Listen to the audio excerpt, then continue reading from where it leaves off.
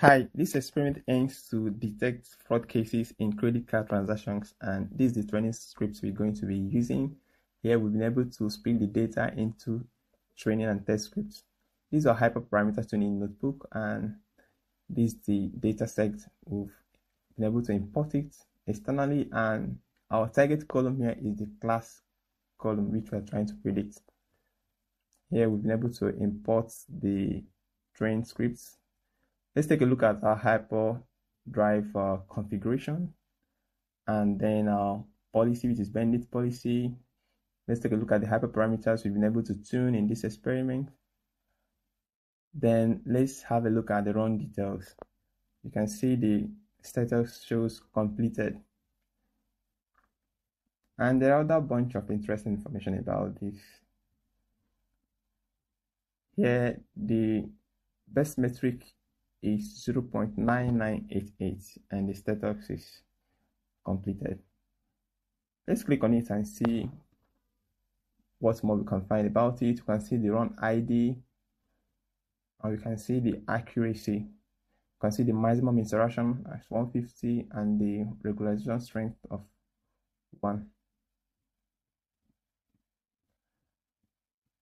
Now let us go down and see the best run ID, the accuracy, and the learning rate.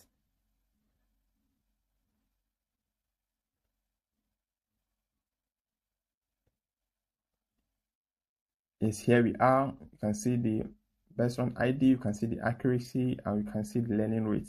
We're going to compare these values with what we are going to get from the AutoML. Here we are in the AutoML, and let's quickly take a look at our compute cluster, our data set, which is the same data set as we used in Hyperdrive, and this is our AutoML settings, and this is our AutoML configuration. Target column remains the class column. Here we've been able to submit the run. Let's take a look at the run details. The status here shows completed, and we can have a look at the algorithm, and as you can see here, voting ensemble gives us the highest accuracy. So let's go down and see some bunch of interesting information about this model. As you can see, the run ID is displayed here, the type, the status, and so many other interesting information about this AutoML model.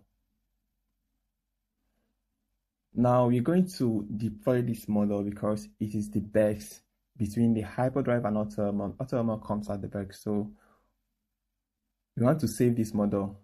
We've been able to do that, and we want to register the best for deployments, which we've done here already. So we want to download the Conda environment and then download the scoring file produced by the AutoML, then set HCI web service. Now let us wait for deployment to finish and then display the scoring URI and the Swagger URI. As you can see here, the service state is healthy. We can see the scoring URI and we can see the Swagger URI. Now we need to test this model. So we've taken a sample data set, and now we want to test and see what we're going to get as our output.